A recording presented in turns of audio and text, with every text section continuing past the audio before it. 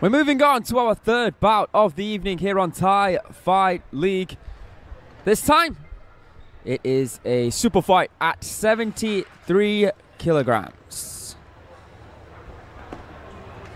Which, as I look down my bout sheet, is indeed the joint heaviest fight of the evening. That's right, the next heavy fight, I suppose, will be coming up next after this one. There you can see the live band here in Thai Fight League. If you are ever in Bangkok, Thailand, come and join us. There you can see in the white corner, Kong Patom for Wan Nimit, 25 years of age from Royet province here in Thailand, standing at 188 centimeters tall. Professional record of 140 fights, 98 victories. Wow, 36 losses with 6 draws. And here's his opponent fighting out of the black corner. He goes by the name of Tawichai Saprasop Chok. His real name is Chanon Jannopatun. 27 years of age, 170 centimeters tall, from Buram province in the northeastern region of Thailand. He has a total of 82 fights, 50 victories, 30 losses, and 2 draws. And there you can see the tail of the tape for this matchup. Of course, what stands out immediately is the height difference. I was about to say the soft power of Tawichai.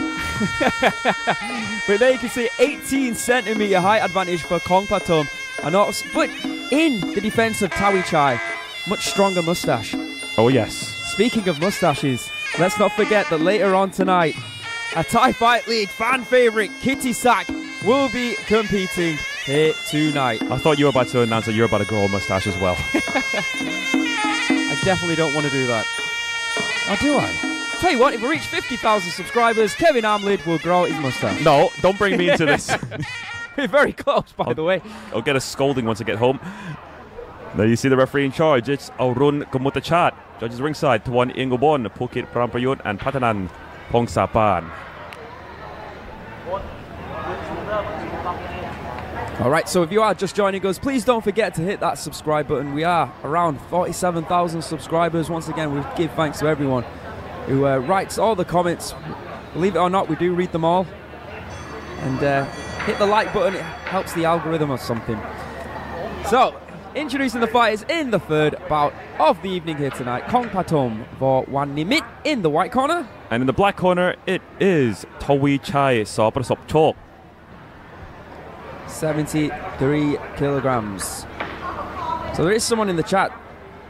Oh, it reminds me of Diesel Noi. Well, Diesel Noi was around the same height, or is around the same height, I was going to say, but he didn't compete at 73 kilograms. Believe it or not, he competed at 61.5 kilograms, 135 pounds. Yeah, that's just unbelievable. Ridiculous, isn't it? Nabil-esque.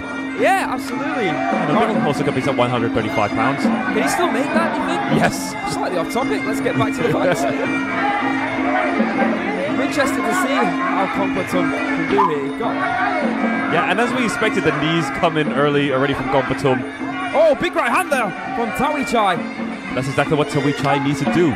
Just push forward. Yeah. Of course, if you are pushing forward, you're well in range for someone as tall. Well, if he is pushing back, he's also in range as well. Yeah, big problems when you're fighting someone like Dal Sim from Street Fighter. Right hand there through the guard from Tawichai. Good start to the round here. Yeah, despite being on the back foot, he is hitting the mark. He is hitting the target. Back into the clinch we go, somewhere you'd expect Tawichai to, or excuse me, Kong Patom to feel very comfortable in.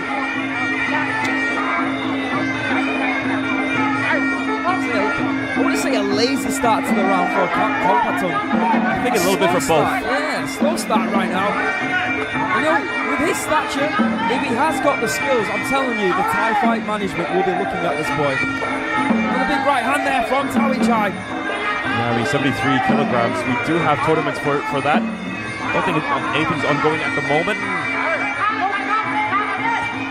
Attempted left elbow by Kong Patom, but very slow. That one a little bit more faster within the clinch. Good knee there by Kong Patom. And again, with that right knee. Oh, just really softening up the midsection of Tawichai. Making it look too easy so far, though, for Kong Patom. Kong Patum, excuse me. Uppercut there by Tawichai. Good right hand there, two right hands connecting. Then again, here's the knees from Gong Patum, which are really scoring the points, I must say. Yeah, I mean, Tawichai's had a little bit of success with those right hands. But like you said, mainly those knees will be scoring in the eyes of the judges in round number 1 from Gong Patum.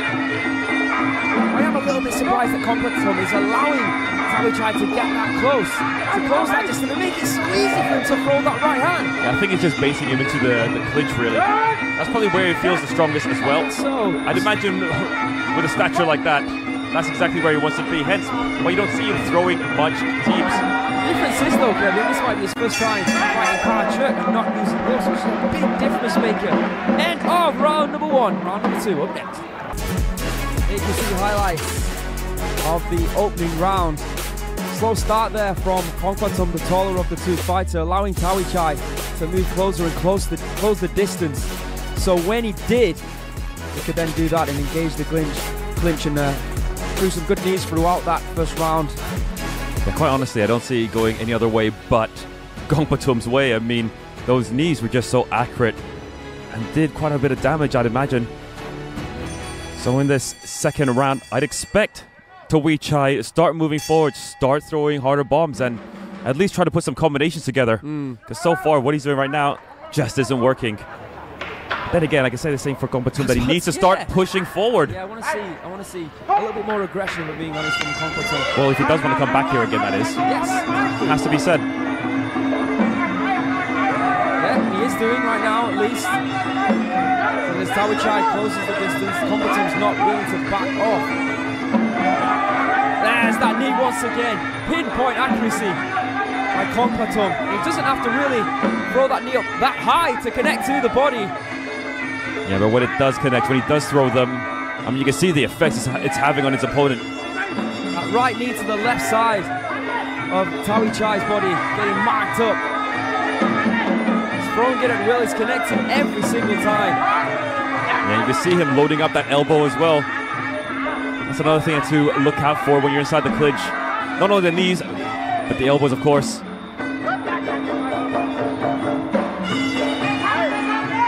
Gong Patum, though, not making this easy for Tawichai at all. Getting in close range.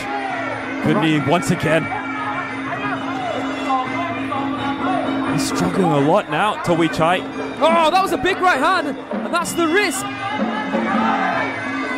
Right hands here from Tawichai. This is a good moment for him right now. And Gong Patum's fighting back. Yeah, Gong Patum, maybe not the wisest thing to do to exchange punches with Tawichai. I mean, Tawichai, he might be small in stature, but he packs a punch. And like I said at the end of round number 1, with gloves, yes, you can run the risk of trying to close that distance, but with these ropes wrapped around your hands, that's right, I love your emphasis. Really do it. I love your emphasis on the word distance. That's exactly. Oh, once again, Gong Patum is down due to the fact that Tawichai has come out and machine gun left and right. Has dropped Gong Patum here in round number 2. That's right, I mean, Gong Patum, everything was going so well for him when he was clinching up, but when he started to exchange with his opponent, nothing is going right at the moment. Big problems here for Gong Patum. And David looks like he's about to have slain Goliath as Gong Patum is down for a second time. The knees are non-existent at the moment. I don't think Gong Patum knows where he is. Well, he's in the corner, somewhere where he doesn't want to be. Trying to throw the elbow, but just missing. I'm not sure he knows where he is at the moment. But that elbow connected though, well done to him. Taking a lot of shots, and that is it. Wow, how about that? Exceptional by Tawichai. I think when many people saw those two get into the ring, they thought that Tawichai was on borrowed time, but no. Like we said, like we keep talking about, with those ropes wrapped around your hand, if you throw, if you connect, anything can happen, and we saw that here today. The evidence of Karchuk on full display here on Thai Fight League. Yeah, I mean, it seemed like Gong Patum just decided to try to look for the knockout all of a sudden because his game plan was working. It was. Just wait for his opponent to come close, clinch up, throw the knee. But then, as the fight went on, he seems to have gotten overconfident, so to speak. And as you can see in the replay, in round number 2, after he connected with a big right hand, he just went for the kill. He decided to go for it. And he got his rewards. A knockdown victory, a knockout victory for Tawichai here on Thai Fight. Stay with us. Bout number 4 up next.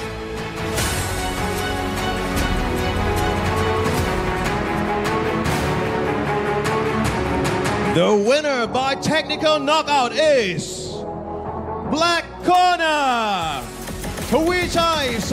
ประสบโชค